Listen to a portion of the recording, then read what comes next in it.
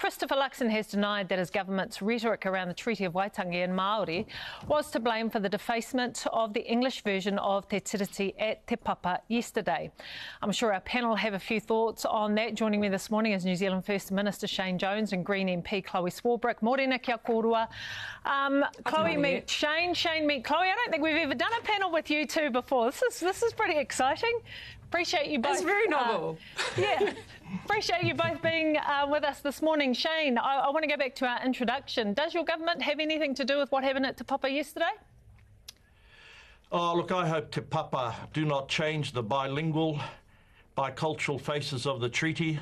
Sadly, the jurisprudence of Eddie Jury of the 90s has been overwhelmed by a narrower approach which we saw on display yesterday by young Haimana Hirini and others trying to deface the treaty. I think it's a desecration of Te Papa, and they have to take responsibility for their own actions. Yep, so I want to go back to the question that I asked you. Do you think your government's had anything to do with that? Haimana, we had on the show this morning saying that Te Tiriti is being used as a political football, and obviously we're talking about things like the introduction of a bill to redefine the principles of Te Tiriti. So to that original question, Shane Jones.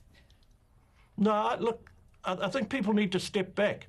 There's a whole bunch of other New Zealanders other than my own tribe, Te Aupōuri, and other stakeholders that have been on the treaty journey since 1975, and whether we like it or not, they're looking for a voice. The Māori King's holding his hui. There'll be a whole bunch of meetings and engagements as the bill makes its way to the Select Committee, but as the Prime Minister said, that's as far as the certainty is represented, just to the Select Committee. I just think people are overreacting. Chloe, can I bring you in here then? Because should there be a conversation around this, how Te Papa displays Te Tiriti or Waitangi? Because the argument is that the two versions are up, right? But that the majority of those who visit the museum don't understand the Māori version and so therefore accept that the English version as truth. So should there be a conversation around this?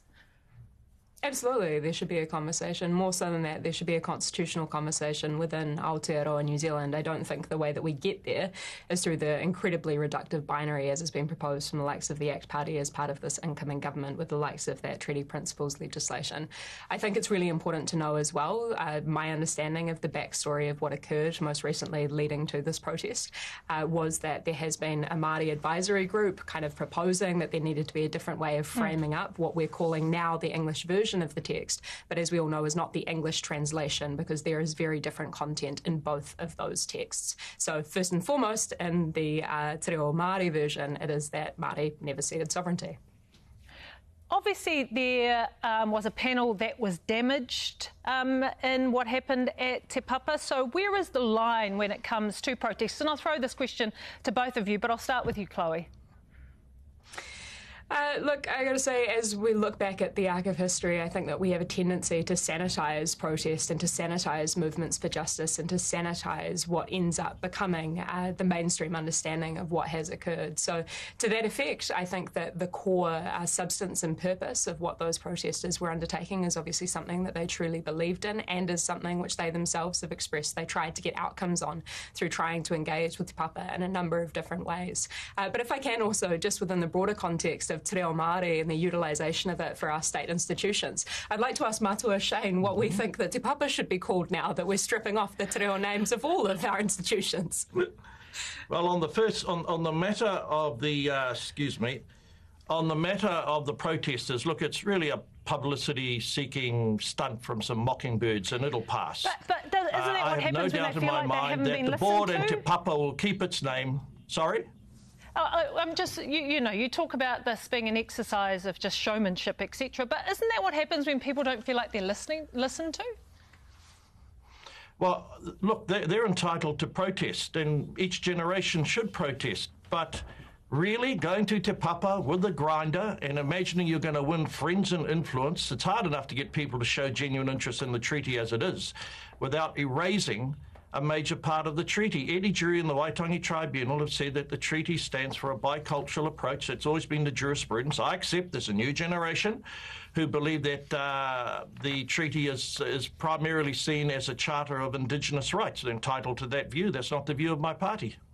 And sorry, I was talking over the top of you, so I missed the last part to your answer around Te Papa, keeping its name.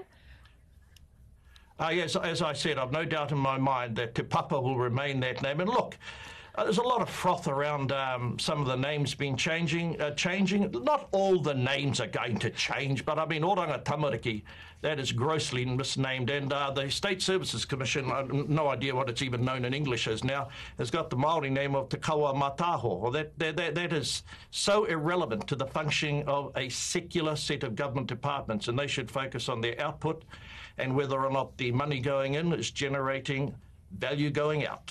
How much money is it costing to change the names back? Each department will have to tease that through. What's the cost of erasing or changing the emphasis on some of these names? But I can tell you the name of the State Services Commission, Te Kaua Mataho, should not remain 1 inch more during the course of next year. A relevant question, Chloe, thank you. But also, I do note that there are a number of Māori leaders too that agree with you in terms of Oranga Tamariki and that name being translated into Te Reo Māori when it doesn't actually live up to the principles of that. Can we just go quickly, because I know we've only got like 2 minutes left. Ghost tax, should we have one here? Ghost house tax, should we have one here in Aotearoa? Well, we're one of the only countries in the OECD that do not have any form of wealth tax, stamp duty tax, inheritance tax, capital gains tax, or otherwise anything that kind of is designed towards addressing those issues with regard to inequity, and that is particularly profound when it comes to the impacts on our housing market. So yeah, we should totally be investigating it if the government's deciding to take all other options off the table. Shane? The reality is in 2021 this was already investigated, and they found that the ghost houses was a kehua story. It was a ghost itself. Hey, we're going to wrap We don't have time to get into the details on that one, but that's not quite true. Look, we do have to wrap things up, but just to finish off, just curious as to know what you're both going to be doing for Christmas. I'll start with you, Chloe.